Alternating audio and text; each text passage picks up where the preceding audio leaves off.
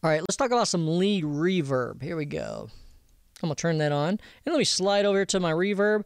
This right here is my lead reverb FX Send. I like to stay organized, so yellow are my buses, green is my all Vox where all vocals are going.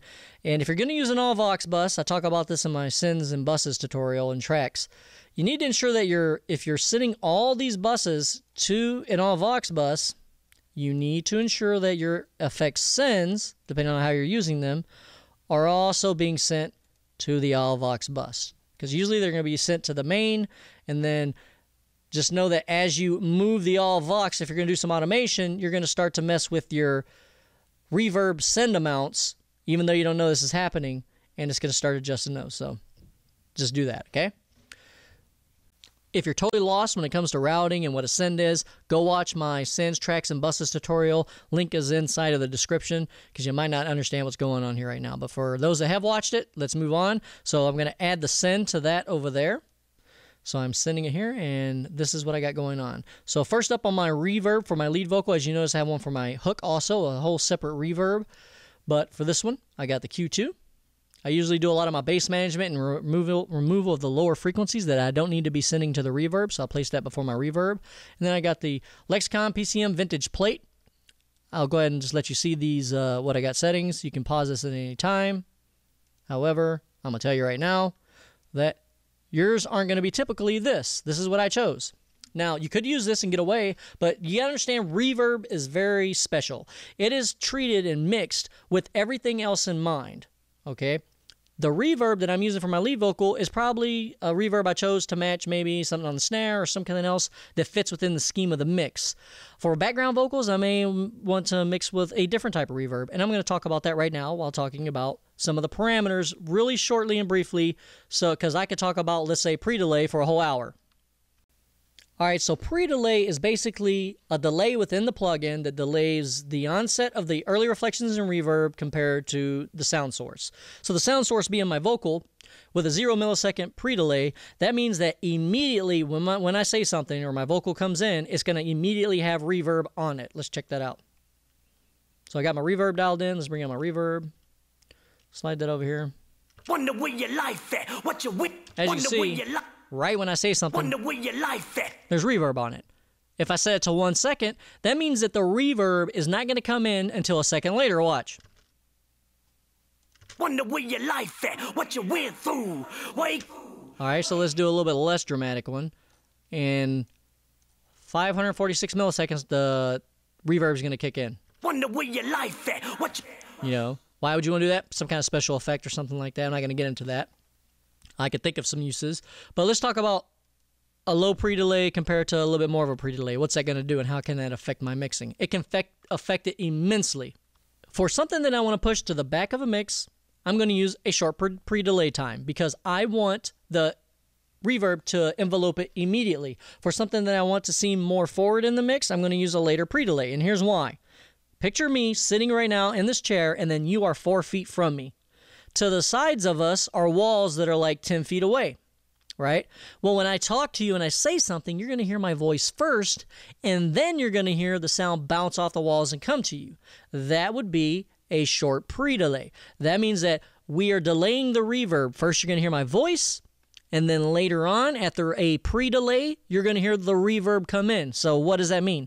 That means I'm close to you. I'm right in front of you. You're hearing my direct signal from my voice first. Now, if I was to go deeper into the room and be further away from you, you're going to hear my voice immediately almost immediately, along with the reverb that's bouncing off the wall. So as my voice is coming towards you, it probably bounced off the floor, the walls, and the ceiling, and is also arriving at your ear around the same time as my direct voice. That is the way that you need to think of pre-delay. Try not to be too technical and trying to simplify it for you. So again, short pre-delay will make it seem like you're deeper in a room or further back, and a longer pre-delay time can make the voice seem more forward. Now, another thing you need to think about is vocals, like rap vocals and stuff like that. If you set a pre-delay too short, it can wash out the sound because the reverb is immediately on the vocal and it creates a washed out sound. All right. Now, if you give it more pre-delay, you're allowing more of each vocal phrase to come out a little bit sooner before the reverb kicks in. And it's all subjective to the ear also. So that's basically a pre-delay. I chose a 43 millisecond because that is half of my beats per minute. I usually tailor it to my beats per minute. My beats per minute is 86 milliseconds, 86 beats per minute. So I went half of that for my milliseconds. The reverb time. Depending on the type of vocal, your reverb time can also affect how far or distant or how close something sounds. But you need to take that even all these settings come into play in context with everything else, plus in context with how much you're sending. So mixing is a very big balancing act that you need to be able to use your ears for, all right? But let's just talk about reverb time. Reverb time is basically how long, I'm not going to get technical and talk about RT60 times, all right? Because that's over some of your heads. But basically, how long the reverb is going to last before it dies out, okay? So the reverb's there, and then it dies out. Watch this. I'm going to have basically no reverb time. I'll use a short pre-delay so we can demonstrate. Wonder where your life at, what you went through. All you're hearing is basically, it sounds like some early reflections sounds from the sounds you're getting directly from the walls next to you. Wonder where your life at. It's adding some life, but if I just dial in this amount, Wonder where your life. you can barely hear it. Wonder where your life at, what you went through. All right? So the longer your reverb time, watch what happens to the reverb, it takes longer to die out.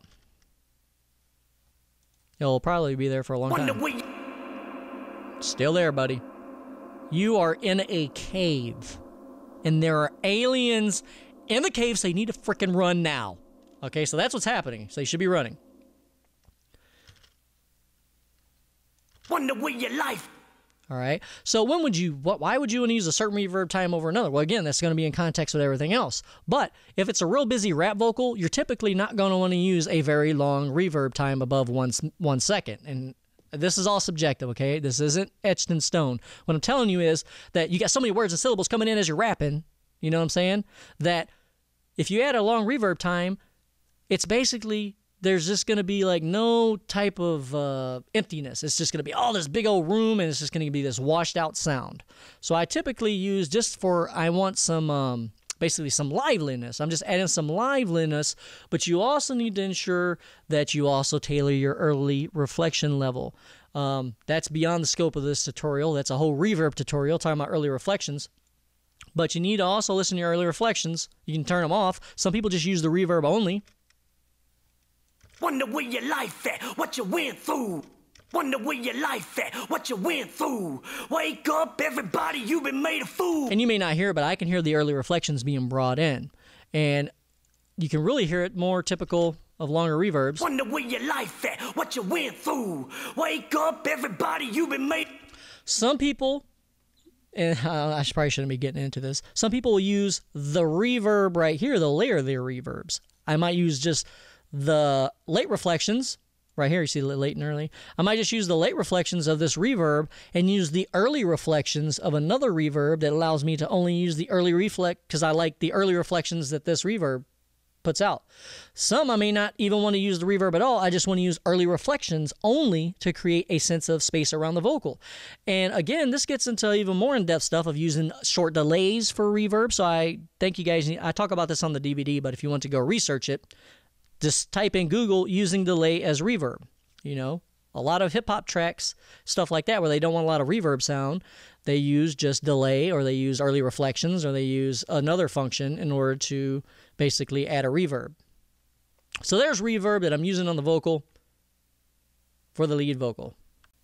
Now, when it comes to vocal reverb, you need to ensure the most important thing you need to know is you need to be doing it in context with the instrumental. Sure, you can set some reverb parameters, and I do listen to the vocals alone with the reverb to basically do some of the basic EQing, but I've also listened to the instrumental and I know what I'm going for. So I'll just jump over to another vocals.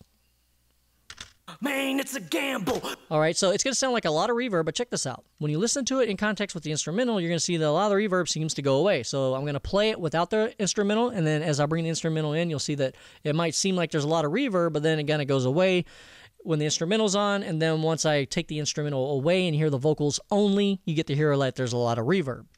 Man, it's a gamble. Do I hold the pieces? Land of the scandal. Coldness increases. Hand on the candle. Hopeless is the season. Stand with the handle. Home of the decision. So as you can see, you need to ensure that you also listen with the instrumental, because if you were just to do this like this, you'd be like, you know what, that sounds way too reverberant. That's too much reverb on the lead vocals. I'm going to bring it down here. But then when you bring your instrumental in, you're going to sound like there's no reverb at all because it's getting drowned out. So there's another quick tip for the basic lead reverb and how you want to be setting your reverb. All right, so that concludes this video. However, there's other videos in the series. I'm going to be making a whole bunch of them. And the reason why is because I'm getting messages saying, Dozer, your tutorials are like an hour long, and I forget where I'm at, so I got to write it down, and I might have to go somewhere. So I'm trying to shorten them. This one was still kind of long because I chose to cover like compression, EQ, and de-essing inside of it with some reverb. Next up is I'm going to have them numbered. And again, in the description, there's going to be a link to the playlist. So next up is vocal thickness, how to add thickness using compression and some other secret stuff that you see over here on this thickness bus. I'm going to cover that. We're also going to get into some other things, like I still got to cover some of the other elements of the vocals. For instance, you know about the lead vocal. I'm going to mute those. Let's check out these stress overdubs. Lay back, blast it. I'm using a different attack, a different EQ. I'm using a different compressor with attack and release characteristics that are different for pushing these to the back of the mix. I'm using a different reverb or a different reverb amount, and I'm using a different reverb and compression and stuff on these repeats right here. They bypass me, yeah, me. So we'll cover those inside of another tutorial called background vocals. And then there's going to be other ones coming, and at the end of each one of those videos, I'll tell you where to go next.